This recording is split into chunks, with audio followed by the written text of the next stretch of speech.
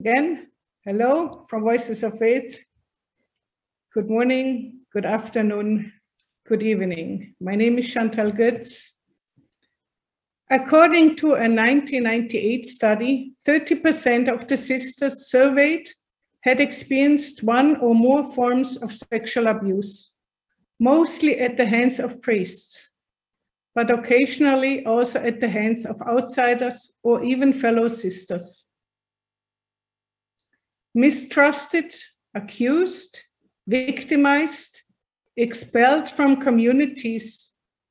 Those who experienced sexual abuse in the church context very often go through additional sufferings when they try to denounce the crime. Today, we will listen to courageous women testimonials who overcame their silence and will talk about the sexual abuse they experienced by priests, but also by their fellow sisters. We, as a community, need to listen to them, believe them, and show them our unconditional solidarity. And this is just a first step to justice.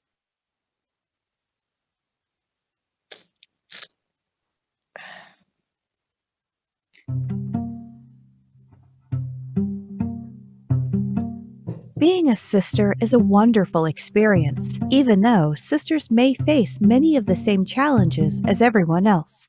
Sisters even share the experience of sexual abuse.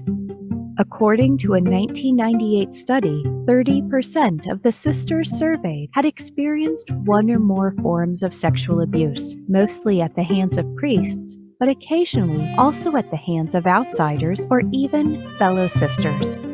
So, you should know which red flags to watch out for.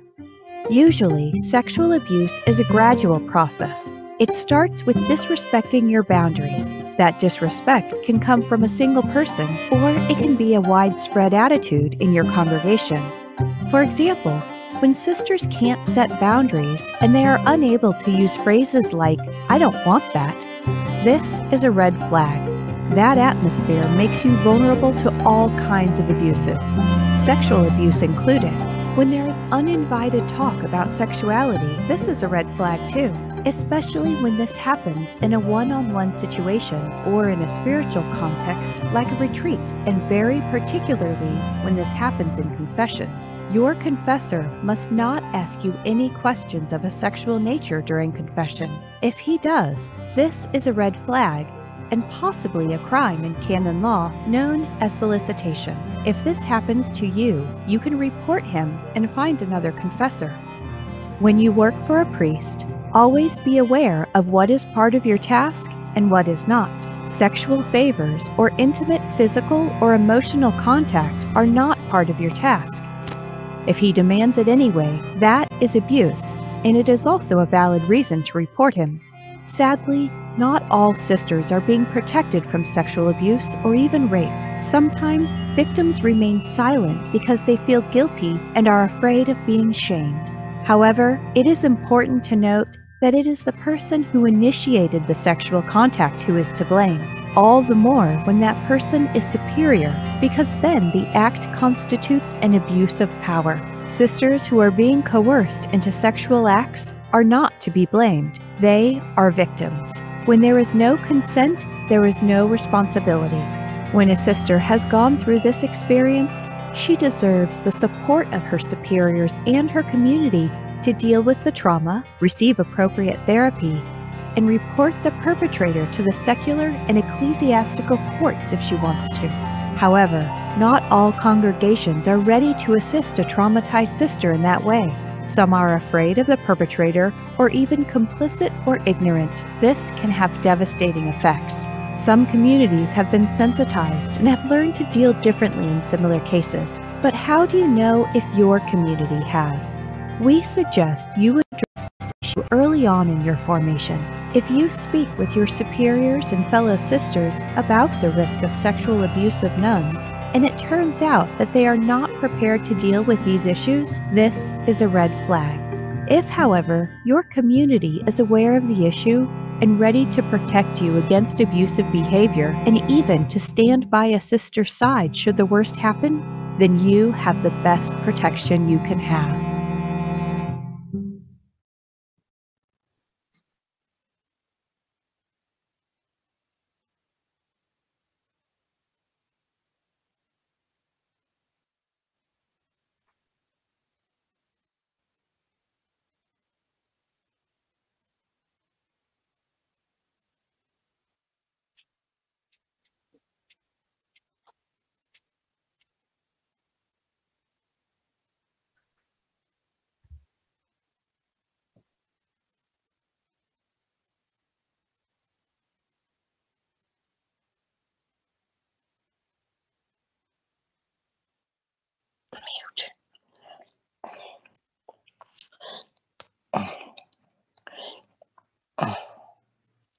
Hello?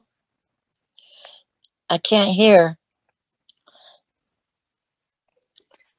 Marilyn was 12 years in a community founded in 2000 and approved by the Catholic Church as a female branch of the Order of St. Augustine. The interview was conducted with Camila Bustamante, a Chilean journalist. We respect Marilyn's decision that her face will not be shown. Marilyn, thank you for your courageous voice.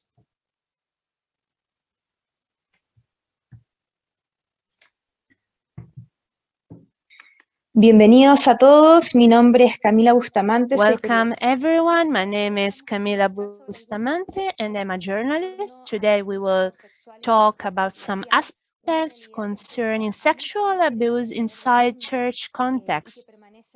It is a reality affecting many women worldwide, and most often these women keep silent. Today we will talk with Marilyn, who is a survivor and a victim of sexual abuse by a priest of her congregation.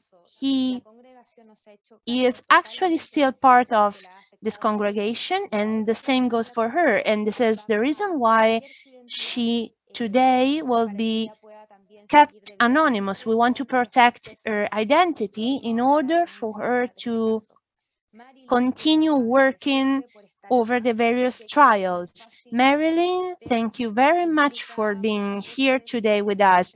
I understand that it's not easy for you to talk about these topics because this actually makes us newly live these sad episodes. Thank you for being here. And I would like to start with a question concerning an aspect of sexual abuse. We know that we have been talking about the last step of abuse of power. Actually, abusers prepare victims to abuse. In this particular context, I would like to ask you, how did the relationship with this priest develop? How did this power abuse express?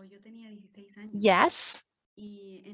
This priest actually came to know me when I was 16, and it was a moment where I was part with my family of a lay movement, and I was coming close to the movement of Sodalicio, and I was very young.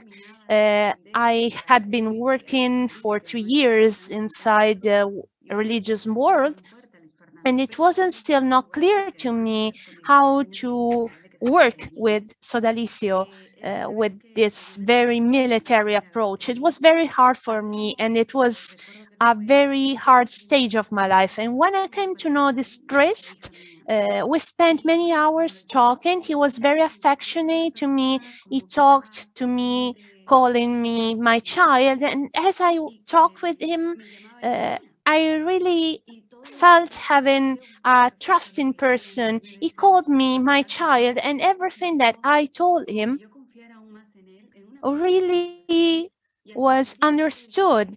And this developed this peculiar relationship, this trust and complex relationship that we had.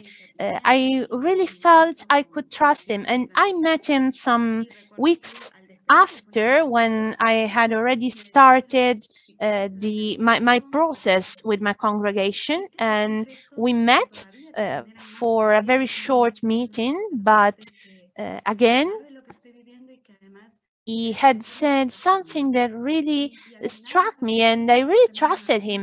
He said to me that he would have prayed for me, and he said he would have prayed for me to go over the first stage of my initiation so that we could have met shortly. And my entrance in the congregation was really complex. And I believe anyway that already in that moment we had already created a first bond. When I exited the community for the first time, it was very hard for me, and I was very struck by what had happened by this initiation session. And so I called the priest, who I completely trusted, and he said, okay, there's no problem. No, don't worry, we will meet soon. And the day after, I came to his office and I told him everything that I had lived. I cried so much. And I remember that during this first meeting, he was really affectionate and kind to me. I was crying and he started hugging me, patting my hand, my head, and I was crying for what had happened to me, and I didn't really pay much attention to what was happening. And 2 weeks after, when we met again, he he was very attentive. He was very careful. He actually wrote me many texts, and his coming closer to me was increasing. And for me, he was an important person, and I felt alone, and I asked him to be my spiritual director. And did you need to go to him to feel safe from a spiritual point of view, to understand what God was saying to you? How was this relationship created from a spiritual point of view? This priest talked to me about many passages of the scriptures of the Bible, and at the same time, boundaries were not so clear anymore. He was my confessor, my spiritual director, but also my friend. And when we came to the point of spiritual interpretation, he also talked to me saying, my child, you don't know how much I love you. And he explained to me that God had placed me in his life for a specific purpose, because he wanted him to be loved through me. And this is what something that he highlighted many times. And this represented a very high responsibility for me. And apparently what I was saying, what I was showing, which was quite normal, linked to someone that I estimated and linked to someone that I valued, he said it was a manifestation of God's will. And there my confusion began. And he started sending me text messages 2-3 times a day, even in the very morning, just to say, good morning, how are you? And this bond was increasingly strong. And most often, with religious songs, he also sent me the lyrics. There was a song in particular where he said, you love me, you want something more from me. The lyrics were becoming more and more ambiguous, and I was reading these text messages and I felt so strange, but he was saying to me that I was my child, you are my child, and he highlighted my, say to me that you are mine. It was actually kind of a joke, even if it was sometimes frightening for me, but I was not able to stop this process. And sometimes I really felt guilty. I felt I was the one thinking negatively, and this is something that many people wonder about. And also ask victims of abuse, why didn't you report what was happening?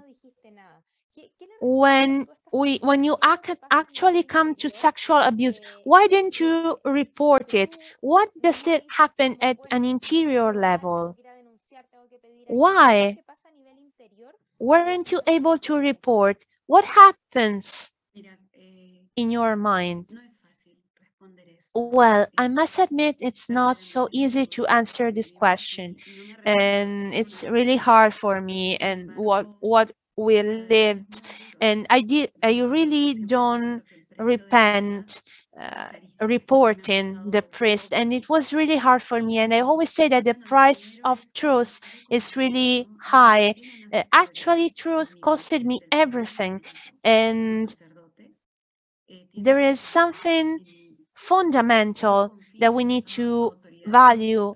It is authority. He had an authority over me, and I trusted him as my spiritual director, and everything is so unclear when we talk about abuse. It's so hard to distinguish the various boundaries. I was so confused, and it was very hard for me to identify the abuse I was living in. And over the years, apparently, I was in love with him. And this was the reason why I actually allowed these actions. It looked like something mutual. Yes, exactly. It looked like, on the one hand, I was happy with these actions, but this is not true. This was not something that happened overnight. He was someone saying that he wanted to take care for me. He talked to me about spiritual things, saying that God's plan was us to be together, and at the center he always put love, and everything was so confused to me. What is love? What kind of relationship do I have with this person? I gave him authority as a priest, as a friend, even as a director. But then I ended up being so confused and puzzled. I wasn't sure about what was happening, and I felt so guilty. And I asked myself, am I in love with him? I actually felt so strange. I wasn't in love, but why do I allow him to touch me? Why am I not able to say, stop it? And at the same time, I felt guilty, profoundly guilty, saying that I was to blame for the infidelity of this priest. I was inside a wind of desperation, and you really feel trapped. And you increasingly allow other actions because you are not able to react. You feel welcome in a way that actually traps you, and you have nobody to tell what is happening to you, because when you try to speak about it, everyone says, well, you are the woman, you are the one who needs to stop this phenomenon. It's up to you to stop it. You are a woman, and you are looking for attention, and this is something that even women tell you. You find then that this priest actually abused other women, people who were actually attending the church or the places where he worked. And then you actually discovered that even other priests of the congregation abused your fellow sisters, and this was known to the authorities of your congregation. And I would like to ask you, Marilyn, what did these authorities do? What have they been doing? Because we know that this priest and the other priests actually continue perpetrating abuses, but they also continue working, serving mass, and so on.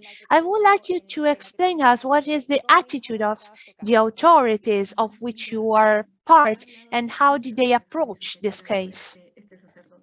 Well, I actually talked for many times with my superiors about what was happening to me, and at the very beginning in a very unclear way, because I felt puzzled, and I'm really sorry about the fact they were not able to help me. Ever since 2013, the first time in which I talked with them, I didn't find any real support. And my report actually came in 2014, the year after, and it was so sad. This was a terrible abuse, and these investigations actually involved other priests in my monastery. And authorities are asking people in my community to report. And when they asked for this information, I started talking with my lawyer, and I understood that this was an abuse. And naming it as an abuse was really an epiphany for me, because I really realized what was happening. It was very sad, but it was also a source of joy. When I talked with my superior, at the moment, she started telling me that there was actually a problem. At the beginning, she said that there was no problem, but at that moment, she started understanding that there was something not working. She talked to me about another sister who had similar problems, and this sister had explained it 6 years ago, but nothing had been said up until that moment. And now I was being said that there was the possibility to report, and 7 sisters of my community also reported. And when the trial started, and when the process of the report started, the community didn't comment anything. We sisters had to continue in our daily life, and this was really hard for me. After 2 months, I asked for a temporary exit from the community to relax a bit. And I really want to relax. I couldn't sleep inside the monastery, and the community asked me to exit for 6 months. And this was really a hard hit for me, because I felt abandoned. But at the same time, I said to me, well, no, you really deserve this pause. You have been producing negative thoughts, but what do you expect from your community? And today, after 1 year has passed, I believe that the most important element is the community to realize what they did and treating me with dignity, seeming as they didn't in the past. They need to accompany me in a Christian way, because I need to take a decision, and I know that this decision needs to involve my love for God, but also loving me, not allowing anyone to hurt me. And I believe not to deserve a place where I was so hit after my report, when I was so vulnerable. Thank you, Marilyn, for this conversation. I know that this is a very sensitive topic. I hope that it will be possible to continue talking about these topics, because it's important to understand what is behind these abuses. It's important to prevent abuses. If there are no safe places in the Catholic Church, these things will continue happening. Thank you, Marilyn, for this conversation. Thank you, and thank you, Voices of Faith, for having defined this place for us. Camila Bustamante. She's a Chilean journalist. Thank you for interviewing Marilyn. Camila began to internalize the issue of ecclesial abuse in 2015, when the Sodalicio case broke out in Latin America, specifically in Peru. Because of her membership in this movement, so she was a member of this movement too, and her journalistic role, she began to investigate cases of abuse of women. Camila, the Vatican, Pope Francis, bishops, priests, and many Catholic women are convinced that the institution is doing enough to protect women religious against any form of violence. As a journalist, what do you say about this? Muchas gracias primero por permitirme estar acá. Thank you very much, first of all, for having allowed me to be here with you.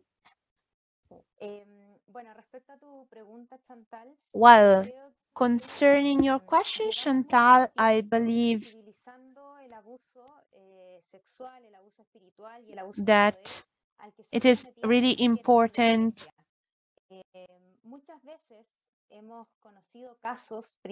talking about these topics, and I know that we actually talked about a lot concerning topics related to abuses from priests, but it is fundamental to continue these conversations because many women are not able to talk because they were victims of abuse themselves, and often there is a vision of women. I don't want to say in all cases, but most often, that women actually cause abuse, and this vision is something that we need to change. It's important to do it by means of the various witnesses, by means of the stories of the victims. And I believe that we have been working a lot. There is still much to do, but we are inside the right process, and we are coming closer to a real movement and a real change in our reality. It's important to prevent abuse, also understanding the problems existing in the various spaces, in the parishes, in the communities. It's important to talk about it to prevent abuses from happening.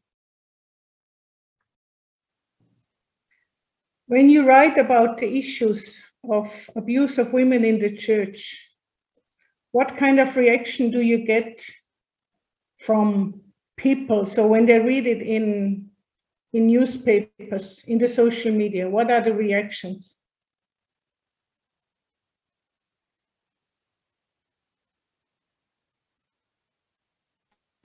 La reacción más común es no creerle a la víctima. Well, the most common reaction is not believing the victim. We are living in a world where victims are challenged, above all when they are adult people. And the question is, why? Why didn't you report? What do you want? Do you want money? Do you want being recognized? What do you want? This is the question which is being asked, and it's a very painful question. This is the first reaction, doubt. And secondly, from another group, odio hacia la institución eclesial. We witness a reaction of hate towards the church institution. It is said, well, this happened because the woman was going to the church, and there is rage against the institution for the lack of prevention and for the lack of measures allowing people to report. And at the same time, there's another group again which tries to understand the whole details of the abuse, exposing their points of view to the victim. This is what I see most of all when reports come to the authorities. And there are other people who really feel a great rage towards the church, and they exploit the situation. And there is also this tendency trying to understand the whole shades of abuse, and this is a danger for victims because they are not reporting due to a willingness to be famous, but it is important to really take care of them. It's important people to understand that reporting doesn't mean exposing a person 100%, but because victims really deserve being protected. Thank you, Camila. If the audience here has more questions, she might be available at the end. Our next testimonial comes from the United States. We respect also here her wish not to be recognized. The sister is still within her congregation, but nevertheless talks courageously about her experienced abuse. She has chosen to tell the truth. Thank you, sister. Schizophrenia is a way of thinking about the world. Those afflicted often live in a delusional world where the only truth is the one created within their minds. That truth is often not a consensual reality. It is a truth created to hide what the psyche can no longer tolerate. I lived in an alternative external reality, in a situation my mind could not, yet had to tolerate, in the service of beginning to complete my life goals, or so I thought. My dream as a young woman was to assist in influencing a 1960s world swept up in wars, civil rights, and economic poverty. In my mind, it was a choice between life in the Peace Corps or life in a convent. My dreams seemed consonant with my vision of religious life, dedicated to working to make a difference.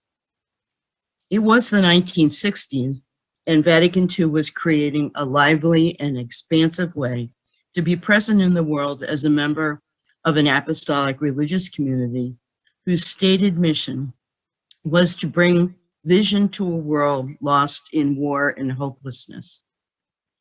I needed to find out if this was my path. So began my life as a novice in an apostolic community of religious women.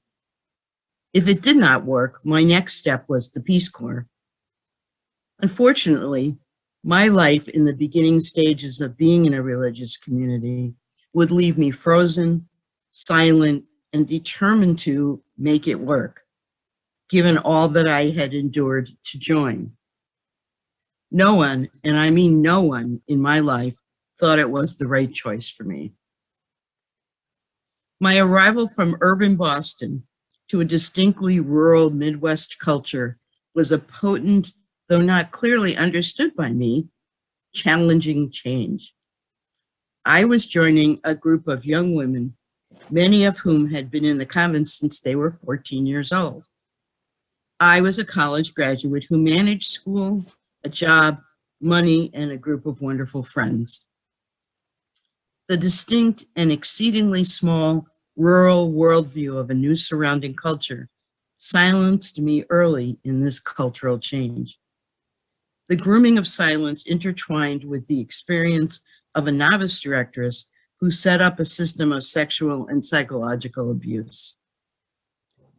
The novice directress physically viewed or touched her victims and brutally persecuted those novices who suspected the abuse of their peers.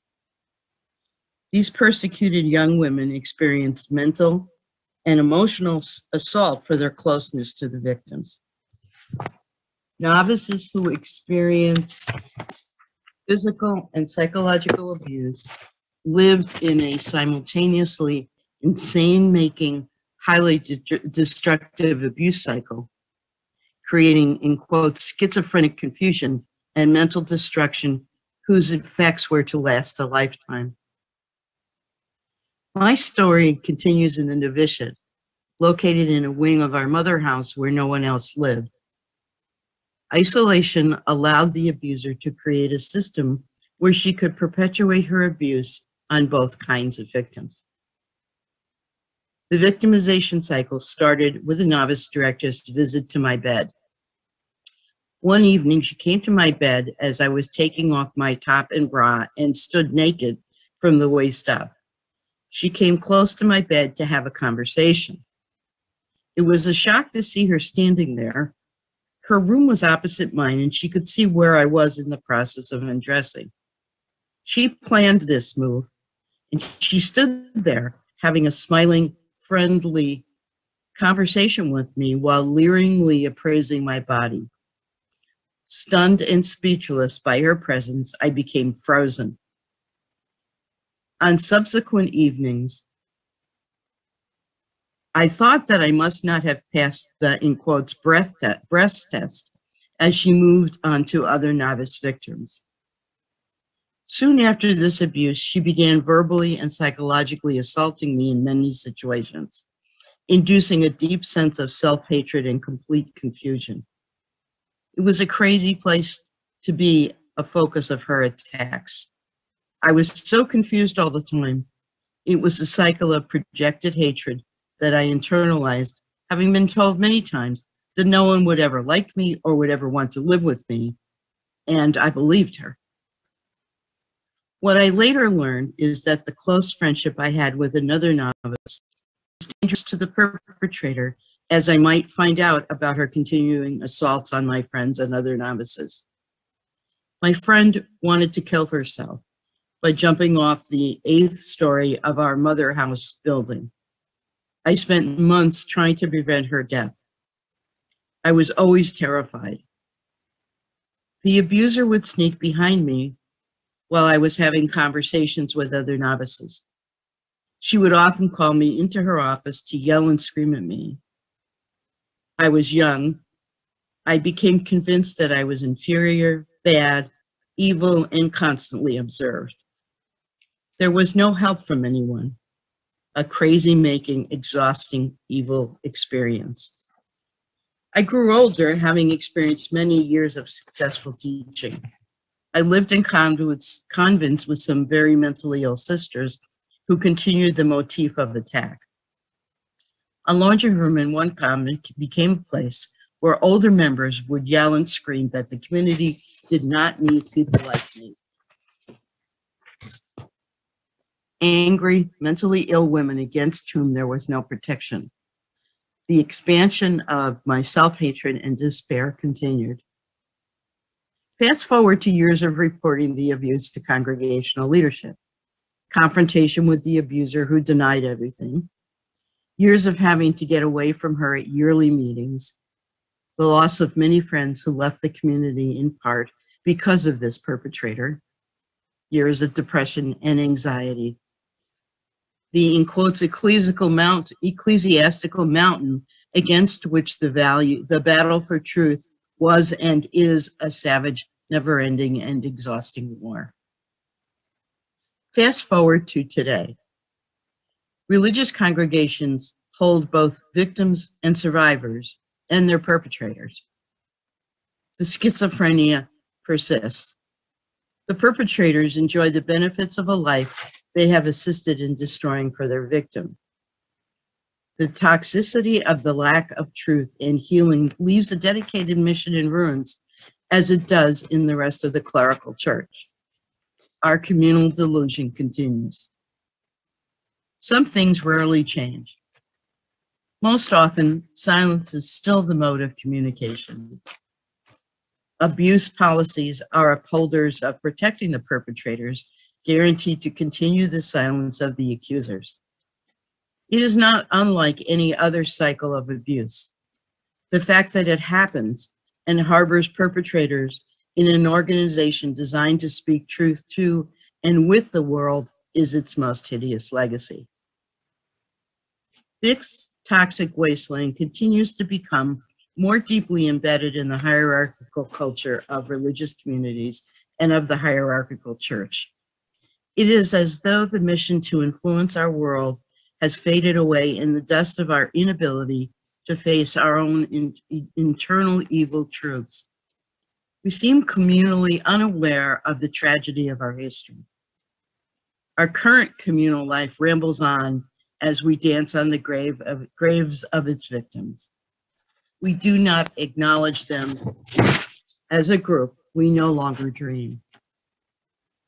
I have chosen to participate in the struggle for truth from inside the institution. Yes, it is painful and difficult and sometimes heartrending. Departing from the institution allows the memory of the injured to fade away. My presence is a reminder to the whole that silences can be broken and truth can be spoken, and these truths will set us free. I am no longer confused and injured as I was in my younger years. I am motivated, angry, horrified, and sad. I am convinced that silence no longer will rule the world of the institutional church. It is up to us who have survived years of abuse and its effects to speak the truth. The unsilencing of the many truths of physical, sexual, and psychological abuse provide a way to move beyond the delusional and, in quotes, schizophrenic world of denial and secrecy. So it is a lifelong burden and challenge to speak, but speak we must.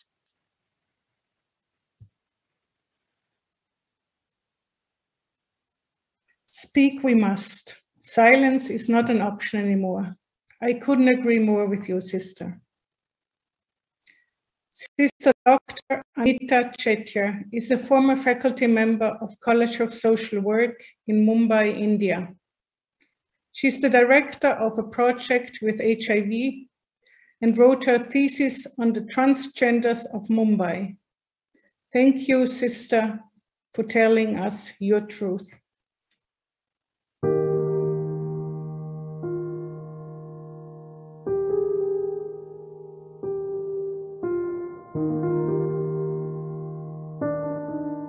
I must say that first of all, I've had fairly a very good experience because I can relate equally and very comfortably with all. Unfortunately, I do have some very unpleasant experiences, which I'm not very happy to say, but I take it as a service to the church, service to humankind. If my sharing can help. My first uneasy experience was in around 1998 when I was in Pune doing my theology. I had gone to one parish outside JDV campus. I had gone out because I heard that one priest was from a particular place which I knew, somewhere Mumbai or whatever you can call it. I went because I said, a known person. I mean, known means known to my known person. Okay. I just went there to just greet the person, the priest there. And I said, hello, Father. Hi, nice. We introduced ourselves. He said, come, see my school. He was a principal. He said, come, I'll show you my school. I said, fine, okay. You know, I'm born and brought up in Bombay, and in Bombay we just relate very freely. I said, okay, with full trust, I went up. And as we were climbing the steps, this priest came closer to me and he was like trying to put his hand around my waist. Like, I first got a little check. He is not even my friend. I don't know him also. Then why he is taking the liberty to touch me like, nah? I said, Father, and I moved away. No, I just moved without saying first anything. Then again, I thought the second steps again when we were climbing. Then I said, Father, please, I don't like this. I said, no, it's okay, just friendly gesture. I said, I'm so sorry, Father, I don't like this. I said, and I said, Father, let's go down. I didn't want you to see school only. I said, Father, let's go down. I'm getting late. And I just ran. I came down.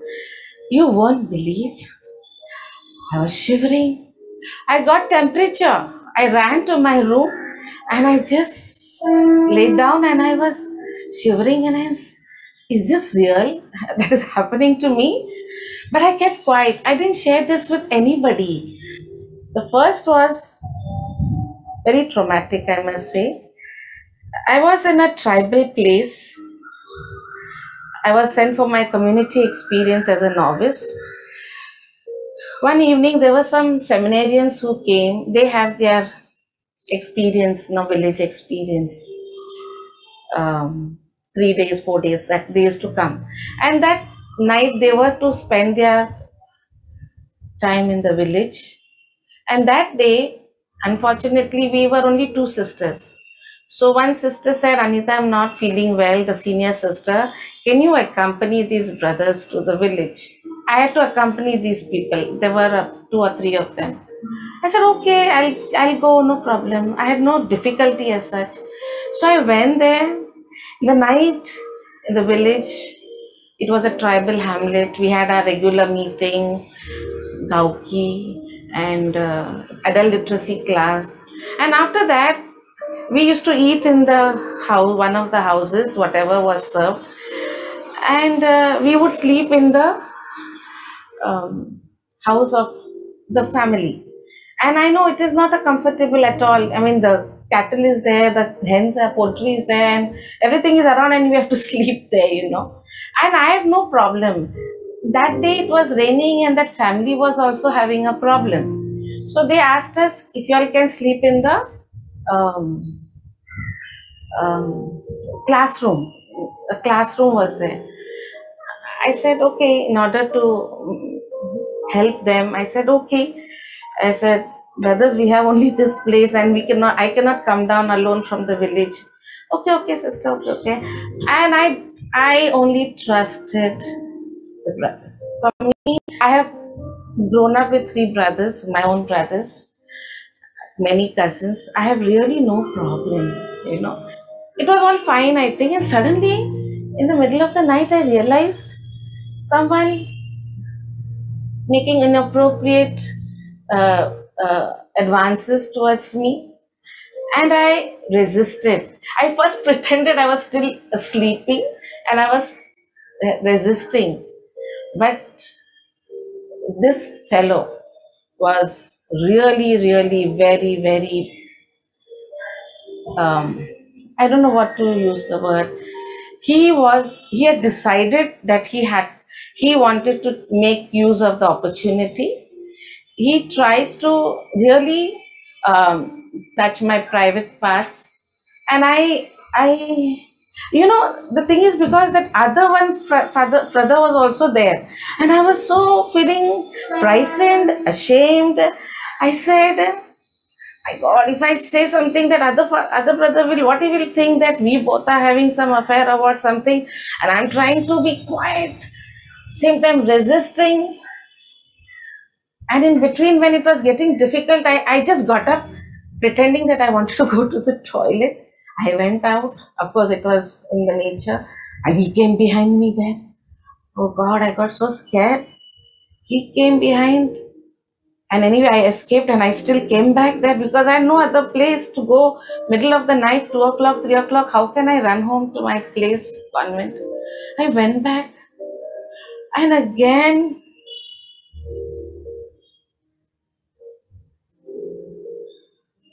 it was,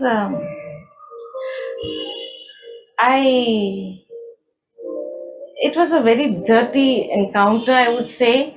He was trying to push himself on me to penetrate, and I just pushed him out, almost like a, what you call, fight, na? Like boxing, na? I was just pushing. I had my strength. I pushed him so much, and I could feel he was fully excited, quite hard, I could feel. But somehow I pushed him out, and soon I felt all wet in my hands. You understand what had happened.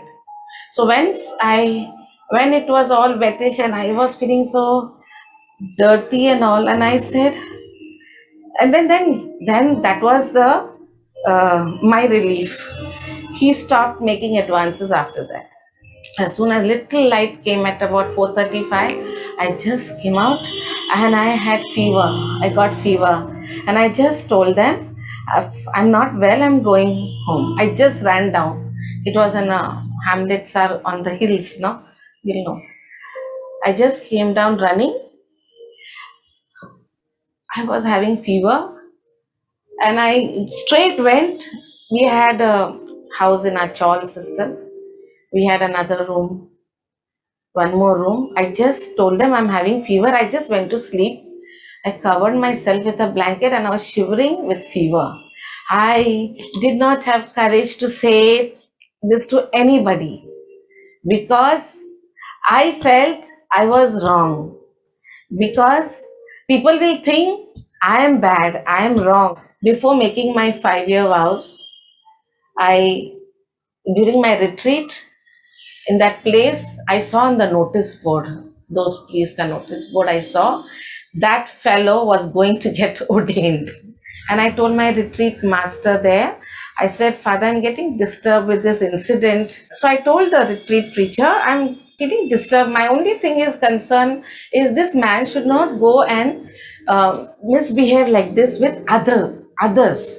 Say, then I went to the seminary, the rector. I said, under what you call confessional secret, I told Father, I don't want you to take any action because I know I'm too late to come and tell you, All these years I kept quiet, I didn't tell, but I want to tell you about this one person. He has this weakness, difficulty. If you can help him, because my only intention that in future he should not do the same thing with others. These things should not happen. And even if it happens, how we should uh, counteract, how we should behave, not get paralyzed, numbed. If I was numbed that day, those days, I don't know what would have happened to me. Luckily, I had a presence of mind. I could just protect myself and get out of it.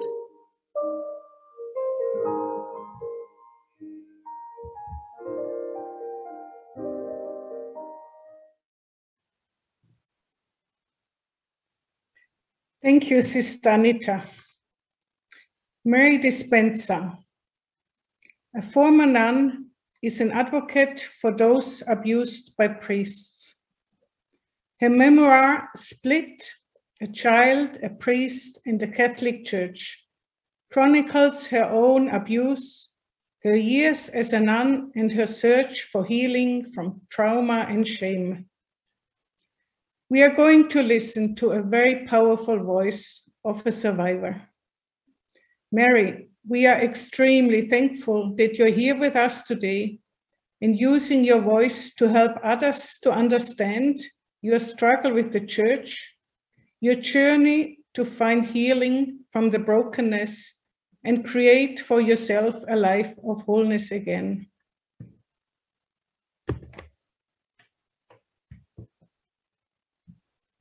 Thank you, Chantel. Hello, everybody. I'm so delighted to be here and to connect with so many women around the world.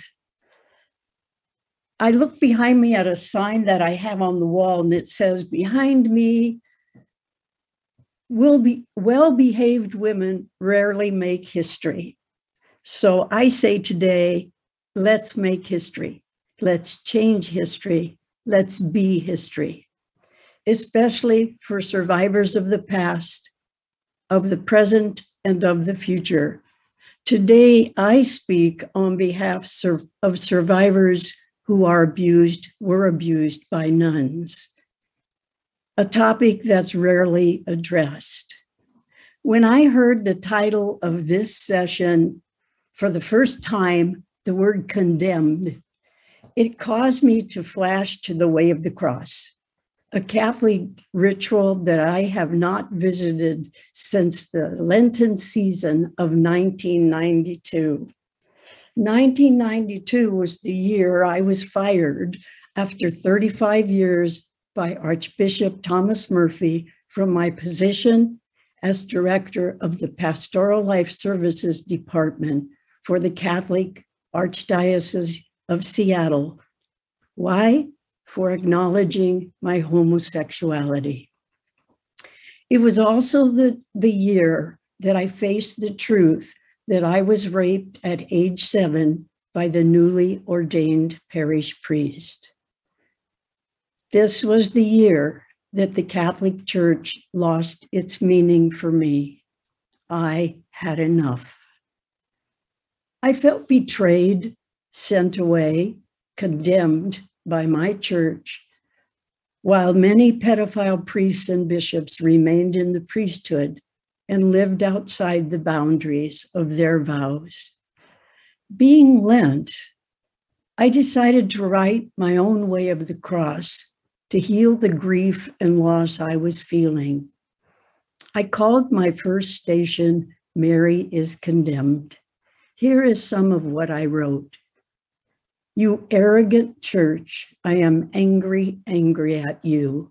Who do you think you are to tell me my life is not holy if I live it as I am, a woman loving women? My anger ignites over your righteous position. So go on, condemn me for living in truth. Continue to play your Pontius Pilate role.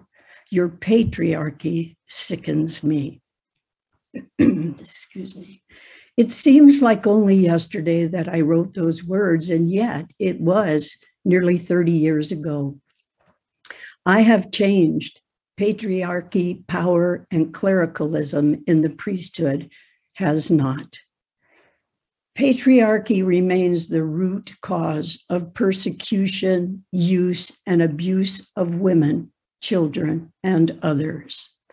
The same hierarchical model remains in religious orders of women today, matriarchy.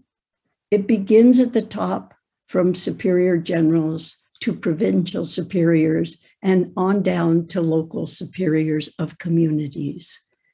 As a facilitator of SNAP support group for those abused by nuns, many survivors share that when they went to superiors to tell their story, they were met with cautiousness and less than helpful actions. I sense a code of secrecy and silence within convent walls that protects the order and the family of nuns that can be likened to the incestuous families that keep secret beyond all costs, and they keep the crimes of abuse and perpetrators covered up. I've often asked myself, what if a superior or the nun in charge of serving survivors was free from protecting her sisters and the order first? No more code of secrecy. Then would she be able to be truly compassionate, honest, and just as each survivor came forward? I do think so. Survivors want to be listened to, believed, and compensated at times for the grave losses they suffer. Many tell me that they tried once when they were younger to tell a nun in power what had happened to them. But sadly, no one listened. Just recently, a survivor told me her story. When she was in high school, a nun, a teacher, made aggressive sexual advances toward her. She went to the principal. She told the principal what had happened. And the result was that she was asked to leave because she was becoming a threat to the nuns and to the school. The principal gave her family a very weak excuse, saying she just didn't fit in and it might be better if she changed schools. The nun remained teaching. The survivor is still seeking answers. And another story, recently shared with me by a nun, sexually violated by another nun, still living in community with her. She told her superior, and nothing was done. A police report was never filed. The sister abuser remains in the convent. And this is the sad part. The victim lives with the constant, haunting presence of her abuser at meetings and community events. And then there are the stories of little boys and young boys sexually and physically violated by nuns, who to this day, as men, carry deeply rooted shame and guilt, believing because of their gender, they could have done more to stop the nun from harming them. They couldn't, of course. The power dynamic is and was just too great. I too have my own story. Finally, at age 78, just 3 years ago, I faced my own abuse by a nun in power, a superior. Even the word sets up a power dynamic. It is amazing to me that it can take such a long time for many of us to face and deal with the abuse in our lives. I was a nun from the late 1950s to the early 70s. My childhood abuse by the parish priest remained so deeply buried in me that it did not interfere with my love for God, thank God. and my desire to be a nun, I entered the convent after school, high school at age 18. The year was 1958. Shortly after entering, I was leaving the chapel with my group when a superior came up and tapped me on the shoulder. She motioned me to come into her room. I followed her, and she sat in her chair so queenly, and I knelt before her so small. She took my face between her hands, and she kissed my face all over. Words fade, memory fades. I left her room, and the same feelings that I had when I was abused and raped by the parish priest at age 7 came spilling over me. But this time I felt them more keenly and deeply. Abandonment, shame, detachment, secrecy, and mostly confusion. The novice mistress never asked me why I left the line and why I had been gone so long. I buried this, as I did my priest abuse, deep inside for almost a lifetime. It was recently that I finally named this experience for what it was. It wasn't just strange and creepy, as I and my women friends described it, and many other sexual acts done to them. It was an abuse of power and a crossing of boundaries with serious sexual and religious overtones for a survivor like me. It was too intimate, it was too powerful.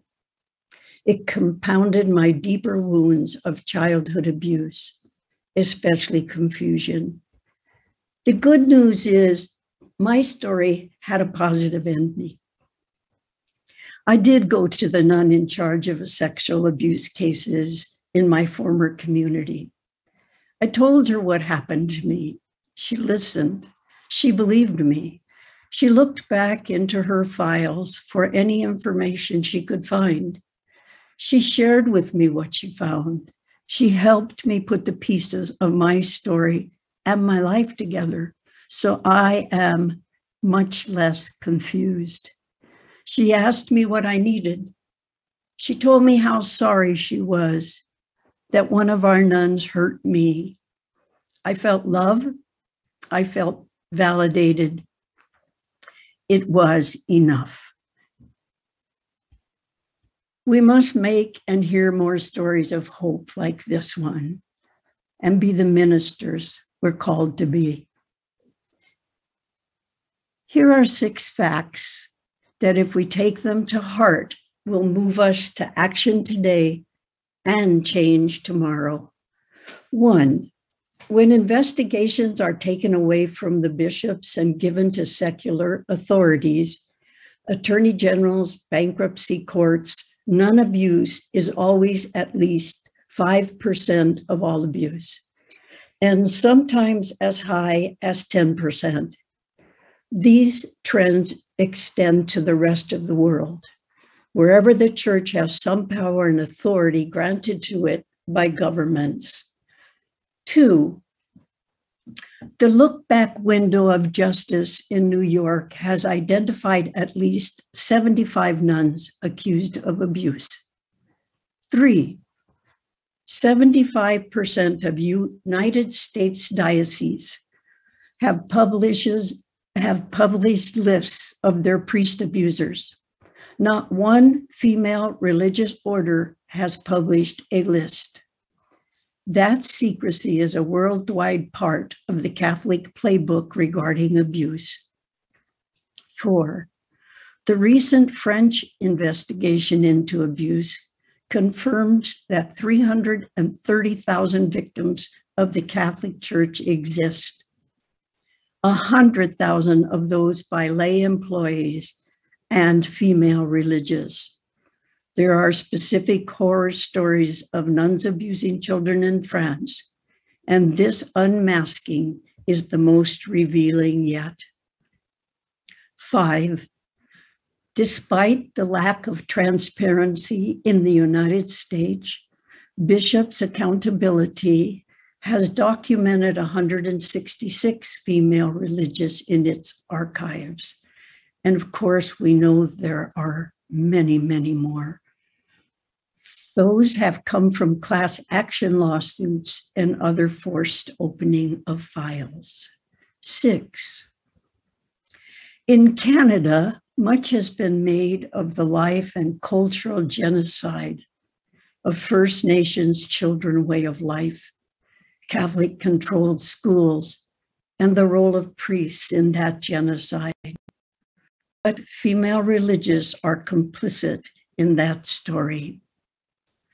So there remains so much mending, healing, and restoring to do, and we can do it.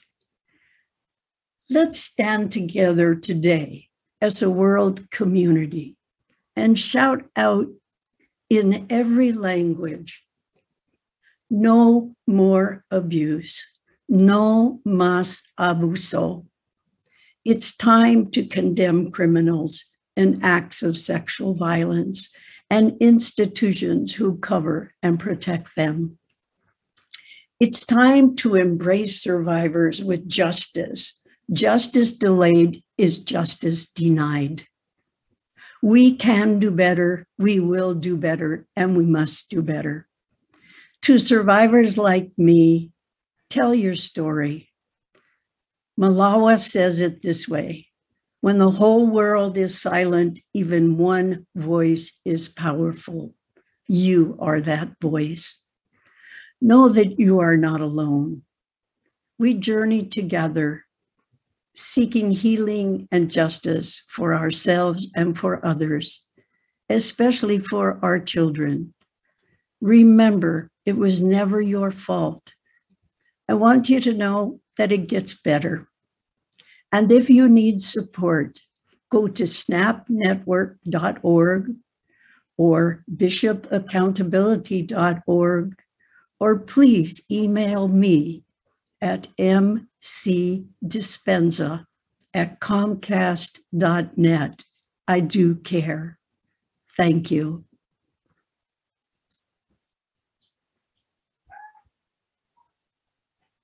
Brava, Mary. You're incredible. And if I could hug you, I would, really. So I give you a digital hug. Everybody gives you a digital hug. Thank you, thank you. We go on to Barbara Hasselbeck. In 2005, she was awarded a doctorate in theology for her thesis, Sexual Abuse and Religiosity. When Women Break the Silence. The thesis was awarded the Dissertation Prize of the University of Passau in 2006 and has been widely received. Barbara is recognized and sought after expert on prevention and coming to terms with sexual abuse. She is particularly concerned with the female victims of sexualized violence, who for a long time received little focus in the Catholic Church. On the one hand, she reconstructs the stories of the victims, and on the other hand, she asks what helpful perspectives trauma research can open up. She pleads pastorally for a solidary attitude of a church and theology towards the victims of sexual and spiritual abuse, and consistently brings the perspective of those affected into the discourse on coming to terms with abuse. Barbara, the floor is yours. Ja, herzlichen Dank für die Vorstellung und für die Möglichkeit, hier zu sprechen. Seit gut 20 Jahren begleite ich Thank you very much for giving me the floor. I've been accompanying women who have experienced abuse for a good 20 years, and I want to describe to you the experiences of those affected. These experiences Dieses Buch ist vor einem Jahr hier are described in the book Storytelling as Resistance, or Narrative as Resistance, which was published here in Germany a year ago. And in it, 23 women tell of sexual and spiritual abuse they experienced as adults in the church. Now, I want to group, to bundle the experiences of those affected into three first-person statements that can give an insight into the inner experience of those affected. And then I shall describe to you the difficulties victims or survivors have in the follow-up to their lives. So the first fundamental experience is thinking, I am to blame. We have heard this over and over again. Abuse, there are several types of abuse, and abuse never comes suddenly. It is embedded in a very slow strategy of initiation, in spiritual accompaniment, in confessional talks, in retreats. The woman confides in her spiritual father. And finally, there is someone who listens, who has time, who's there for me. And then insidiously, the first assaults start. The too long hug, the hand on the thigh, the sentence, I'll show you God's love. The affected woman no longer knows what to do. She doesn't really like this situation. She's confused and no longer trusts her own perception. What happens in the abuse? It shames the woman. It creates a situation, a feeling of shame in her. She takes over the feelings that actually belong on the side of the abuser. She begins to believe that she herself is involved, that she's the guilty person in the story. She's emotionally at the mercy of the abuser. And in this total dependency, it is easier to assume one's own guilt than to realize that someone has made a woman the plaything of his power. The moment victims talk about abuse, they always have to expect that those around them will blame them. Then they hear sentences like, well, she's an adult and she can say no. So this sentence is nothing more than an apportionment of blame. Second fundamental experience, the feeling that I am a puppet. I am a puppet. In her account in the book Narrative as a Resistance, a victim describes in a very stark and blunt way how she felt. She says, I had become a puppet in his hands. The perpetrator manipulated her spiritually, and the physical assaults were presented as a proof of Jesus' love. By interpreting biblical passages, he demanded absolute obedience from that woman who was inescapably at his mercy. She had become a puppet. Whoever pulled the strings of the puppet, she would do what was demanded of her. And this inner experience of not being able to act for oneself can become very deeply engraved in our soul. And the third fundamental experience, I am alone. In a situation of abuse, the affected person feels all alone. She feels all alone with the abuse experience, and often that remains for a long time. It is the inner silence on the one hand, and a church environment in which abuse may not be spoken about, on the other hand, that reinforce and cement the isolation. And in spite of these inner experiences, That is, I am to blame, I feel like a puppet, I am alone. Those affected have begun to talk about the abuse eventually. These women are brave and strong because their storytelling is dangerous for them. They must always expect difficulties, which I will describe now in the second part of my sharing. And again, I will talk about three aspects, 3 points. The first experience, the experience of abused women, is they're told this is your personal problem. That is the individual case theory. If a woman, as an adult, experiences abuse in the church or speaks about it, this has an impact on the whole system into which she speaks. For example, if the woman lives in a community as a religious, for example, her speaking about the abuse unsettles the self-image of the community as a whole and her fellow sisters. It is an imposition to imagine how the fellow sister became a victim and no one noticed anything. It is just unbearable to imagine that compassion and spiritual accompaniment became dangerous places.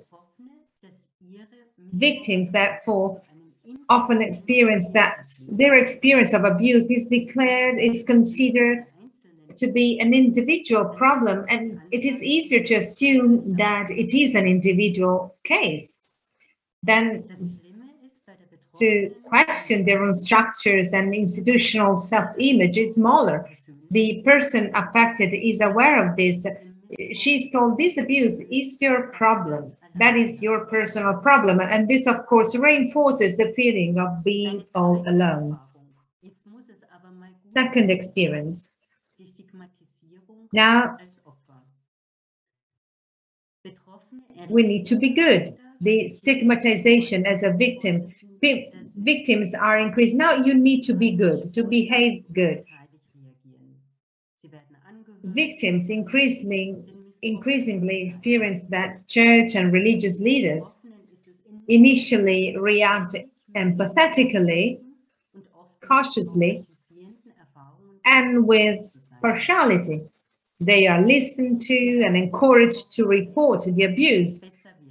But it is extremely difficult for the person concerned to be constantly confronted with the difficult and often traumatizing experiences that she has had. She holds on to the hope that things will get better, that justice will be done to her. But experience shows that proceedings take years and the affected person is poorly informed, that she has to endure this pending state, and in the end, what would be desirable very rarely comes out. And the most agonizing reaction to talking about the abuse is that silence ensures. There are no reactions. People around the victims become impatient. They want the continued suffering to end. The person affected reacts.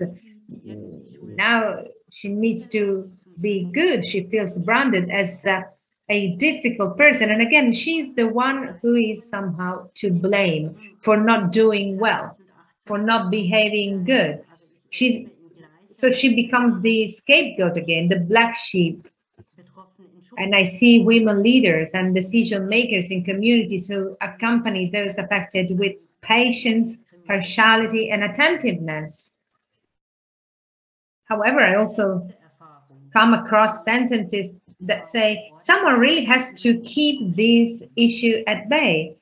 Affected people are pigeonholed and confronted with contemptuous cliches about them. Point number 3, love can bear anything, the danger of spiritual narcotization. I observe a specifically Catholic way in which the scandal of abuse against adult women, especially women religious, is spiritually dismissed. The event is spiritually dressed up. Spiritual ideals foster a climate in which abuse can occur and continue. The willingness to surrender, to override one's own needs and be obedient, not to assert one's own head, one's own mind, to be ready for forgiving love. All these are ideals that make it difficult for those affected. I see women who try again and again to come to terms with the spiritual abuse, remembering that the abuser is only a human. By forgiving and bearing with love, they feel the pressure of expectation from their own environment, that as a Christian, it would be good for her to act out of Christian ideals. But in the short term, this narcotizes the pain. In the long term, however, post-traumatic symptoms reappear. The victim continues to feel bound to the perpetrator like a puppet and falls into the role of a failure. We in the Christian congregations and communities have to question ourselves critically whether these spiritual ideals that promoted the abuse are the attitudes to deal with the abuse. You know, there is an exclamation mark on the book after the word enough. Enough, exclamation mark. People need to speak up. This is fundamental. Thank you. Thank you for your attention. Danke, Mary. Danke allen anderen. Ich bin gebeten worden, jetzt am Ende, wenn Sie noch Fragen Thank you, Barbara. Thank you, Mary. Thank you all. As a matter of fact, that was our last testimonial.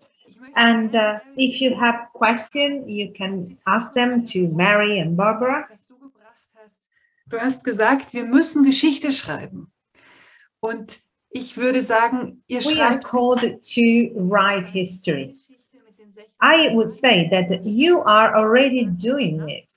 Each and every day you are writing history. All the people, all the victims and survivors are making history. I'm really grateful for your commitment. Thank you, Barbara, for what you shared. If you have questions, just feel free to ask them directly. No, sorry, to write them there in the chat box. My question is, why it takes so long sometimes before being capable of facing such a trauma? Wir wissen aus der psychologischen Forschung, dass die Seele bei traumatischen Erfahrungen mit Vorgängen reagiert, die Betroffene schützen. Und es ist, wenn der Angriff It's so hard to protect victims because sometimes mechanisms of defense take place that the very soul of the person, of the victim, actually experiences a separation from what happened. It separates itself from the whole experience, and this experience itself can just stay in an intimate corner of our soul for a long time. And I can see the experiences of these persons, and I know that these experiences are so hard and they feel so guilty that they also believe that there is no solidarity concerning their experience. They actually take action only when they feel they have enough resources and when they feel safe that there will be people who will believe them. Thank you. I would like also to say to our participants to write the questions in the chat. And Mary, a question for you, actually, because you talked about the fact that women can be reporters of sexual abuse when they accuse priests, and you also talked about the fact that they can report crimes. Why do you think that people speak so few, just so few about it?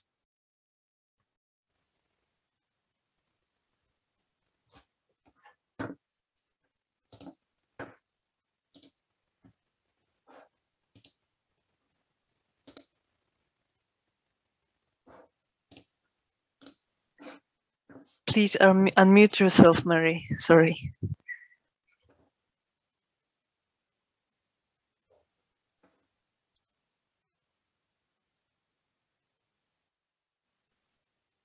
Mary, please unmute yourself.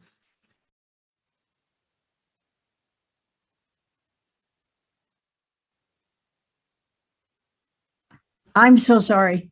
I believe it's very difficult for women to speak out, and especially women in religious orders that may have been abused by other nuns.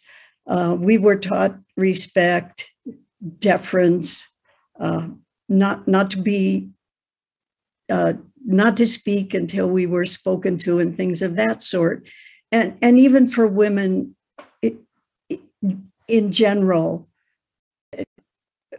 we too have been taught to be quiet and not to come forward. And it's just recently that we're becoming stronger, realizing that we have a voice, we have power, and we can make a difference. So it really takes time for us to shift the paradigm we've grown into to a new one, a new history, or sometimes we say herstory now. We need her stories and her bravery. And that's some of my thoughts.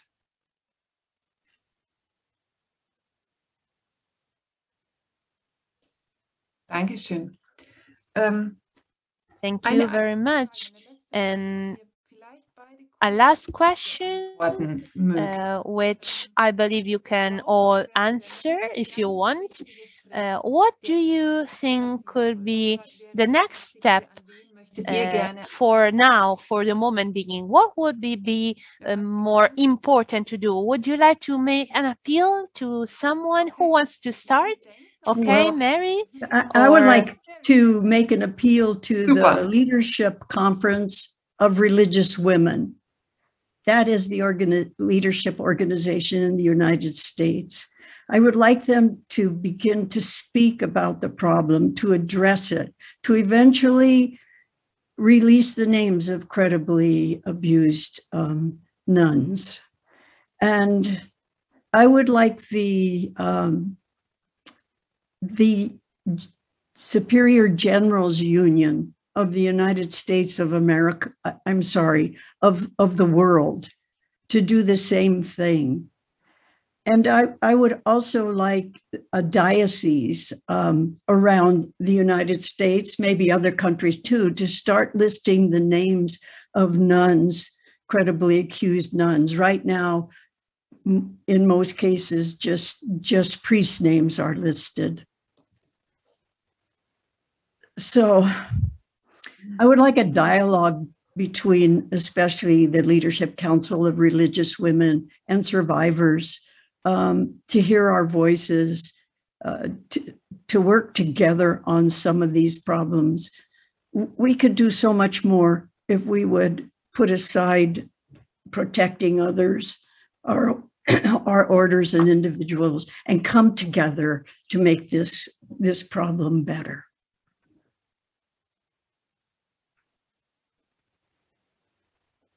Thank you, Mary. Barbara. Thank you, Mary. Thank you, Barbara. Now your final appeal. Well, my desire would be that those who are in charge of the various communities accept this challenge, and these people who want to speak out may really feel safe in doing that. and may feel empowered to speak out. And so maybe we could also give power to nuns who don't feel like speaking out to speak out eventually. This is a healing process. And so I would really encourage everyone to do that. There is a way to do something. And so even those who are in charge should be encouraged to take action. I would like to say them that yes, through their actions, we can really see if they are really following Christ, and they can really make the change and make the difference. On the one hand, we can be considered as part of our communities and also complicits in crimes. Otherwise, we can really be considered as important weapons against abuse. Thank you, Barbara. Thank you, everyone. And thank you all, because we have been writing history. And now I'm going to give the floor to Chantal. Thank you very much, everyone. Yes. Thank you. Thank you. Thank you all again. We want to look tomorrow on the issue of racism in the church from a female perspective. So tomorrow at 4 o'clock CET. Would be nice to see you all again. And thank you, Mary, Barbara, all the speakers we heard on video, Ute, for organizing the questions. Thank you so much. And for us here in the German-speaking countries, tonight is Santa Claus, so happy Santa Claus evening, and hope to see you again here. Thank you. And thank you. Have a good day and a good evening.